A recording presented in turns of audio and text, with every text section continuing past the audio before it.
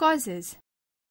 Irregular heartbeats is caused by a leaky or sticky mitral valve that enlarges the atria. High blood pressure affects the working of atria, leading to atrial fibrillation. Blockages in arteries, overactive thyroid gland, and heart attacks are also the cause of atrial fibrillation. People who drink large amounts of alcohol are at a high risk of developing the disease.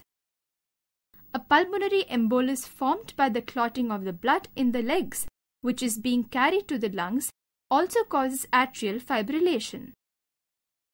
Inflammation of the layer enveloping the heart, called pericardium, can also lead to the onset of the disease.